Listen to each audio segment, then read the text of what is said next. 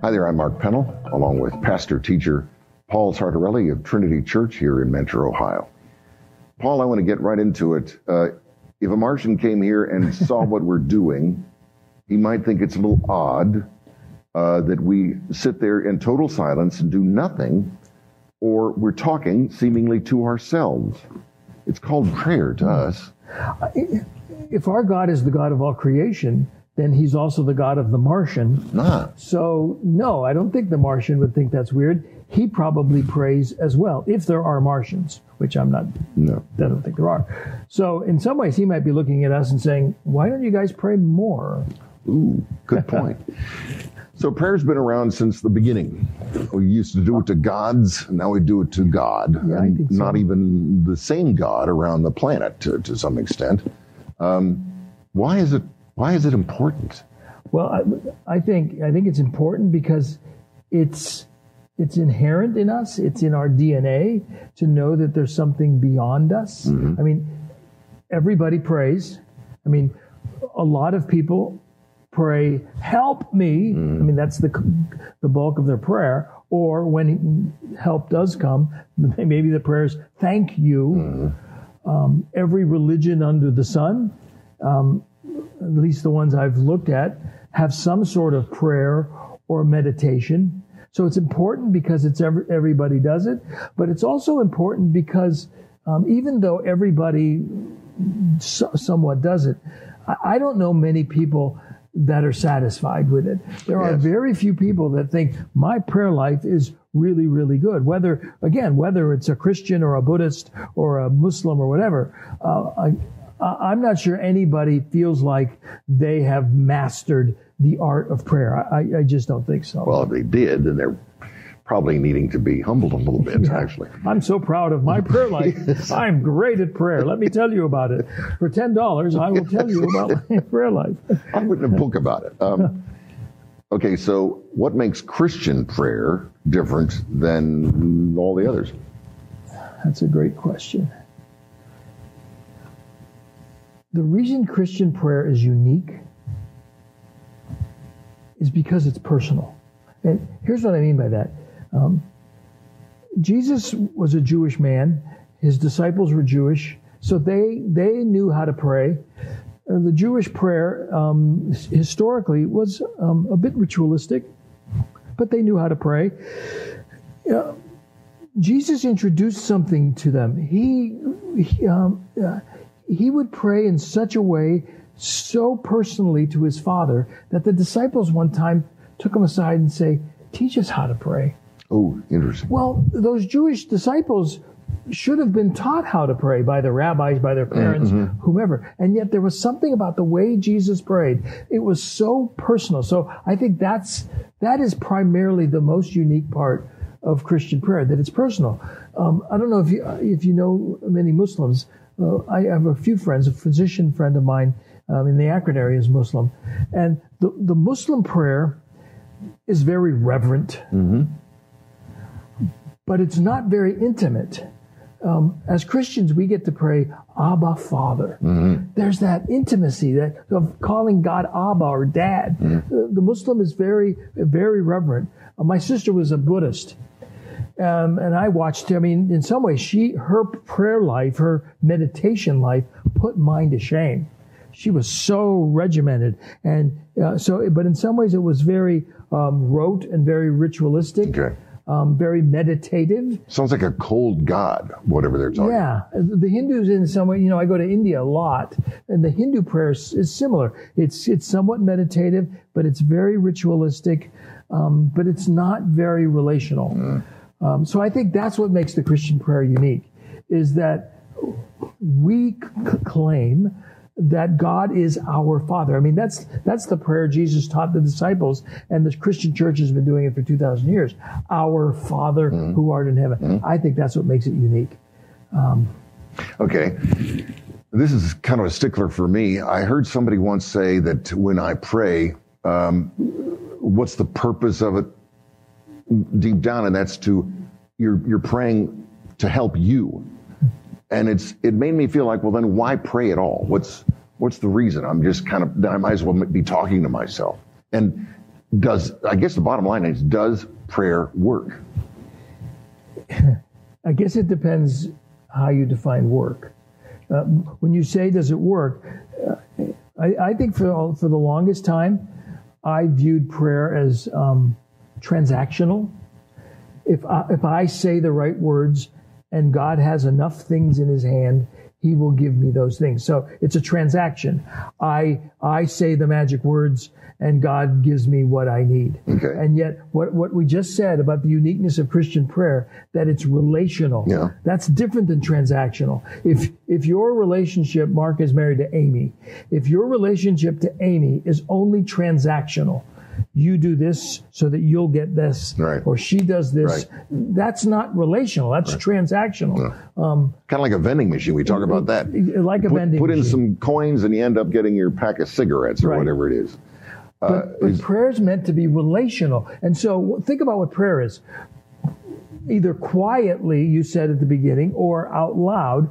Prayer is communication. Okay. So think about your relationship to Amy. Think about, if you're watching this, thinking about your relationship with your best friend or your spouse. What is the basis or what requires of a relationship? Communication.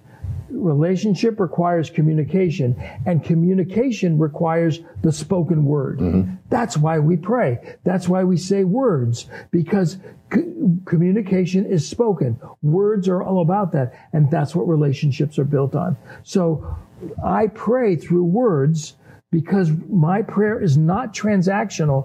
It's meant to be relational. Now, the other side of that, though, it's also a partnership. All right. And by that I mean, it's a partnership between me and God. When I look at the way Jesus acted, when I hear the way Jesus prayed, remember in the Lord's Prayer, thy will be done. All right. I know God's will. I know what's on God's heart. So now the partnership is, I know what God wants. And so he solicits you to pray for those things. I mean, think, what does God want in the world today? Peace, justice, mercy, people to come to know him. Right. And so we partner with that by praying and by acting. You said something I thought was rather interesting. Rather recently, you said that why do we pray? And you said, well, because God wants to hear our voice. He wants, he just wants to hear us as we talk to him. Yes. That's wonderful. Because it's communication, because he's our Father. Yeah. So let's go back to your original question. Does prayer work? Yeah. Define it working. Well, healing, is that what you're talking about? That sure. Kind of healing, peace, joy, no loneliness. Okay, so let's think about that. Maybe somebody's watching who they've been praying for someone to be healed. Mm-hmm. Does prayer work? We're not going to sit here and guarantee that the person you're praying for is going to be healed. Right? Right.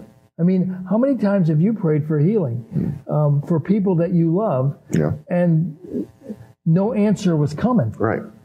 My daughter's had health problems for years. I wish it would be over. And I prayed many, many times about it. But so in that sense, would you say it doesn't work?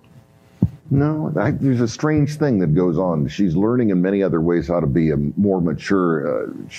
I could go into it about the things that he's allowed her to have because of it, or in spite of it. Mm-hmm. So there's something that having a faith allows you to have much more than just health, so to speak. I know that sounds kind of goofy. Oh, for sure. They say that health is the number one thing that we want, and that's true. But there's something more to it, that there's a spirituality and there's a peace that comes over her from knowing that he's in charge. Okay, so let's go back to the idea of prayer as a partnership. And we know what God's will is. The ultimate goal of our Christianity, we know in the New Testament, is that we are being conformed to the image of Christ. Mm-hmm. We're becoming more Christ-like. And so as I pray for healing for someone, and sometimes the healing comes.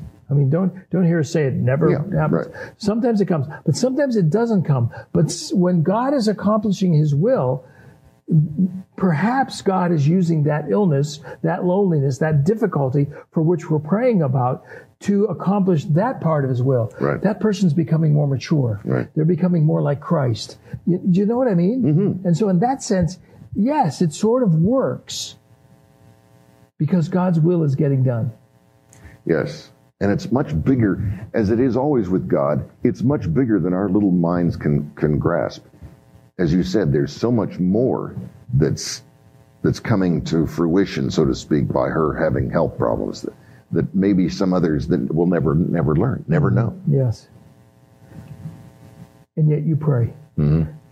And it's important to pray. I'm going back to that question because it was a good one. Does it work? Mm-hmm. In the sense, let me also say yes, because things don't happen if we don't pray. Or things do happen because we pray. God solicits our involvement in prayer. So in that sense, yes, pray, because prayer is one of the means. It's not the effective cause, but it's one of the means that God uses to accomplish the things that he's doing. Yeah. And there's an intimacy there that if we didn't pray, we wouldn't feel intimate to him. We wouldn't have any relationship, so to speak. That's right. Just being able to talk with him, to him, it's just an amazing feeling that if you're doing it and you're doing it with your heart, something comes across, something is accomplished that doesn't come from any other part of life. That's absolutely true. Yeah. Now, I've known you for many years. Mark and I have been friends since, what do we think, 87? 97, I think, something like that. And again, I mean this with all sincerity. Mark is one of the most faithful prayers I know. And I really appreciate that about you. Tell those that are watching and listening, what's your prayer routine? I'm not the template here, I'll tell you that. But let me just say real quickly, having, again, to do with my daughter, not to dwell on her, but there was a time in which I realized that God was in charge no matter what happened. And for the first time in many years, I began to pray about how great he was. Everything that I could think of, from the beauty of the birds to the mastery of the music that I might hear, those things like that. And for some reason that set my frame of mind higher so that I could look at him as he is. He's God. He's beautiful. He's powerful. He's loving. And so that any other prayer requests, like, could you do this for me? Or please help her with her health, or whatever it is. It had a different dimension to it. It wasn't out of a desperation or anger. It was out of taking a breath and saying, thank you for what you've given me. Now, blah, blah, blah. And as you said, not like a vending machine, but... Was the blah, blah, blah tongues? Yes. Blah, blah, blah, blah, blah. Sorry. That's another topic, by the way. I'm sorry. So now, what's your routine now? It's pretty much the same thing. I mean, I sometimes I will just pray completely for all the great he is. I have noticed something that's different with me lately. I'm pausing a lot between words or sentences. And it kind of goes back to be still and know I am God. That's good. Because if there's just a silence there, it allows what you just even said to sink into yourself, as well as let him hear it. And it kind of gives me a chance to move on with it. So pace is something that's become kind of important to me. That's beautiful. Yeah. You didn't say that, but it's sort of that a little bit as well. We haven't mentioned it yet. I guess part of prayer is listening. Yeah. Oh, good point. Where again, don't hear me say, I heard the voice of God, and I want you to. So, no, that's not what we mean by listening. But there is that, again, to use a biblical phrase, there is that still small voice. Call it an inner impression. Call it just silence. Call it the wind. I don't know what it is. But there is a part to prayer of just listening for the voice of God. And again, hear what I just said. I've never heard God's voice. And some people might. I don't know what to make of that. But listening is just what you said. Be still. Shh. Quiet. And know that he's God. Yeah. Mark and I go on silent retreats sometimes.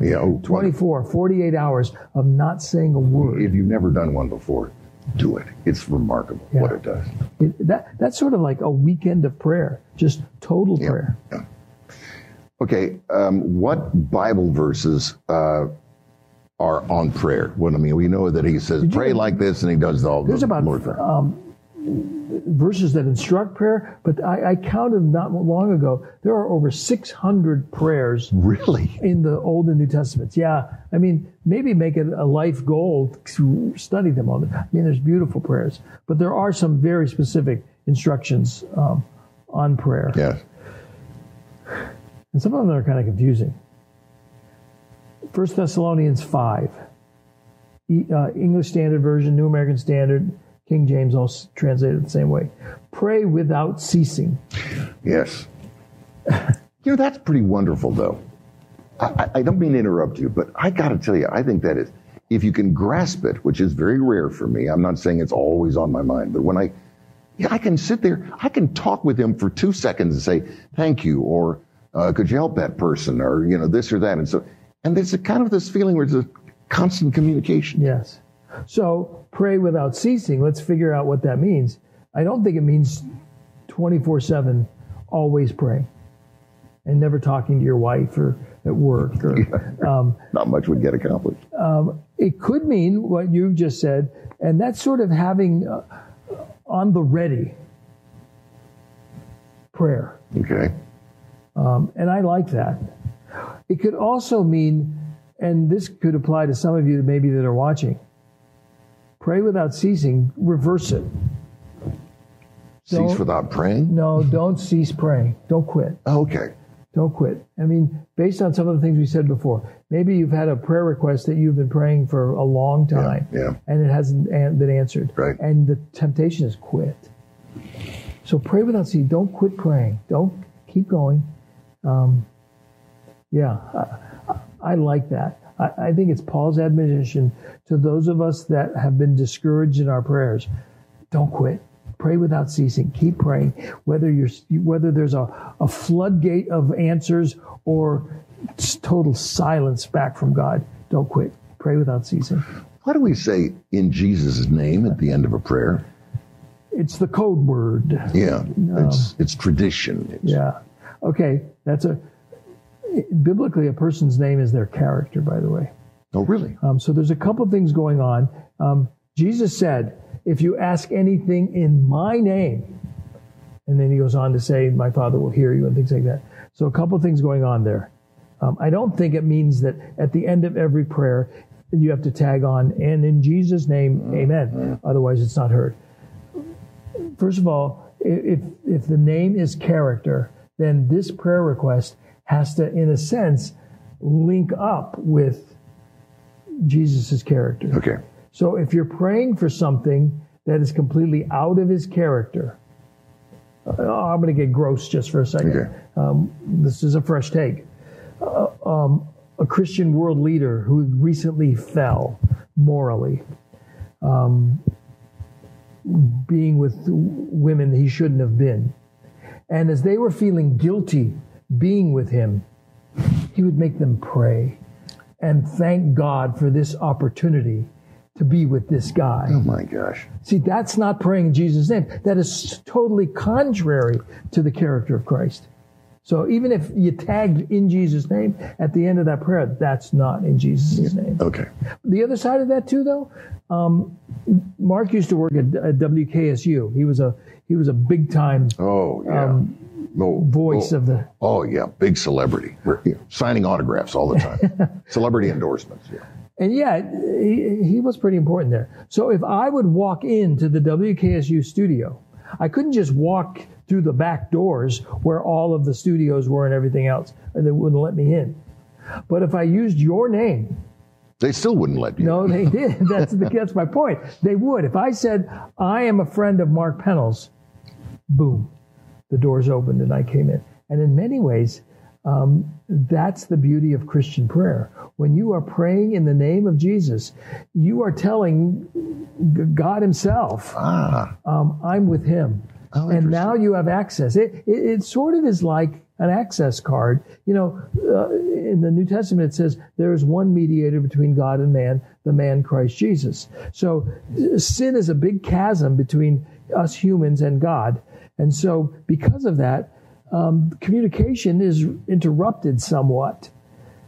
Jesus is the mediator between God and man. So there's now a go-between. And so in many ways, Christ is my go-between. And so when I come in Jesus' name, it's like coming in your name into the WKSU studios. I'm coming in Jesus' name to the throne room of God, and he listens to me. It's pretty good. Wow, pretty wonderful. I guess this is a taste of what you're going to get with A Fresh Take, and I hope that you've enjoyed it. Learn from it more than anything. He's the man who knows. I'm the curious one. And I don't know. I mean, in some ways, what you heard as well, I've studied some, and I'll give you some of my experience. But Mark is a Christ follower himself.